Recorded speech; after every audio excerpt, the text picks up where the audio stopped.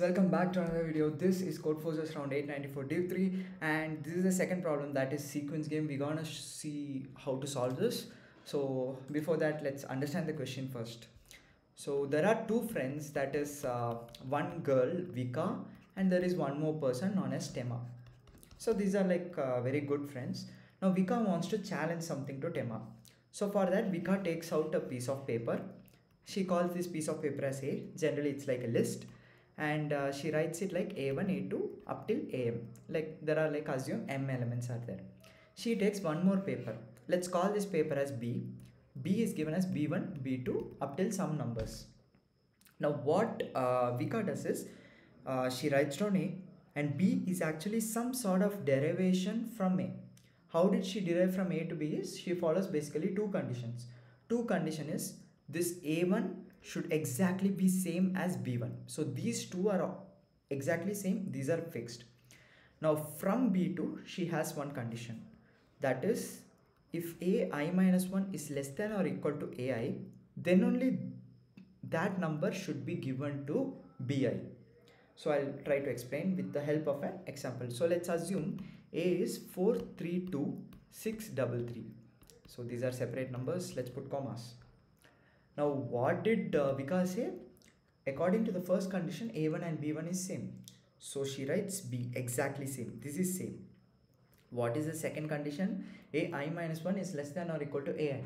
That means if you take two consecutive elements, the left side number should be less than or equal to the right number. Then only the right number will come to the B element.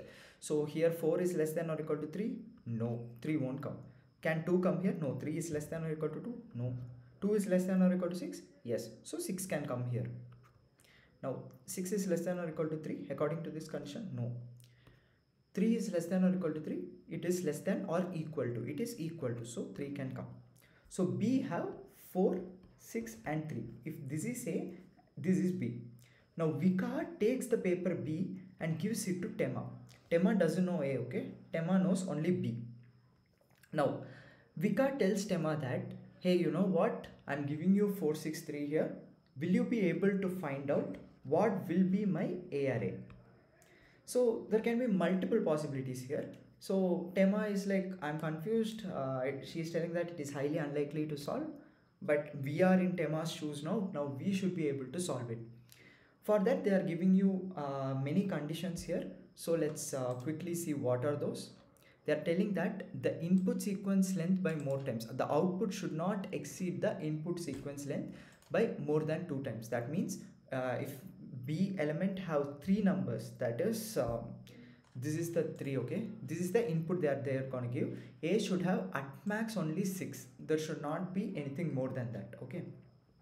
Now what is one more number? You can just see the constraint, that is 1 till 10 power 9, and A is also from 1 till 10 power 9. That's all. We just have to find out what the A can be. Now from this only we'll try to figure out. If there are multiple solutions, they clearly told you can find any. Now who are we? We are Tema, okay? We gonna solve the answer and give it to Vika. Now what is 463? Okay, 463 is this 463. Now what was the first condition that they told? B1, B2 and B3. They gave this as input. In order to find A, according to first condition, A1 is exactly same as B1, right? So what do? We exactly write that number A1. That is what? We exactly write the number B1. That is what? 4. In B array, we wrote 4. Now, what is the next number is AI only when two elements, if we take two elements, the left side element should be less than or equal to the right side element. So if 4 is less than or equal to 6, then only this 6 is qualified, right? 4 is less than or equal to 6, then 6 can come. In between many numbers can come. We just have to find the most probable solution. That's all. Now, can 3 be placed here? Can 3 be placed here? It is not possible because 6 is less than or equal to 3 is not possible. So 3 can't come here. So what is one more option here? In order to place 3, we need to fill some numbers here. What could be number? They told any number that is less than or equal to that number, you can place it. So we can place 2 here. We can place 1 also here. We can place 1 here. Any number can be placed because let's suppose 1 is here. 6 is greater than 1. So 1 won't go here. 1 is less than 3, so 3 can come here, right? But if it is a very big number, like let's say this is 60 and let's say this is 30, I can have how many numbers? I can have 29, 28, 1, 2, many numbers can come, right?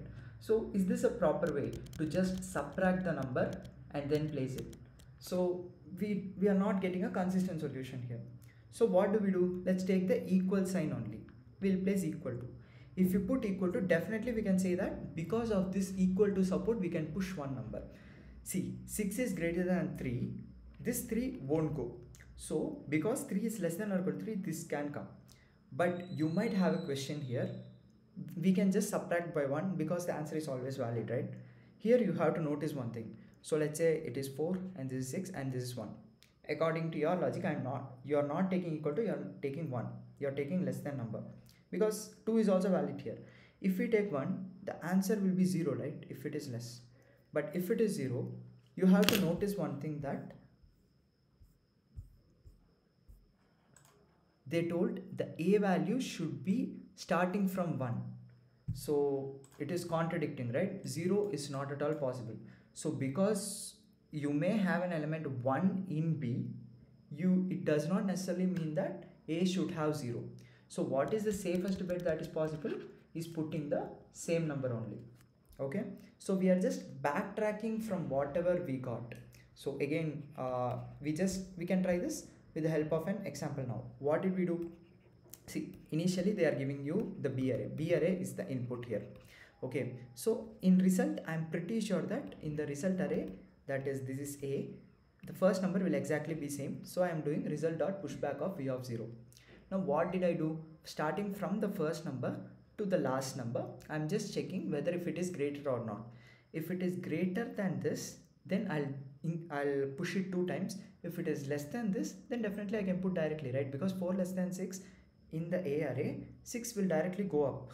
6 will directly be the input. Now if it is greater, 6 is greater than 3, I am telling that in the A array I need a support, that is, according to the second condition, I need 3 less than or equal to 3. That's why I am pushing it 2 times.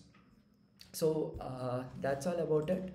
And this is the code, this is the submission link. If you have any doubts, let me know in the comment section. Thank you.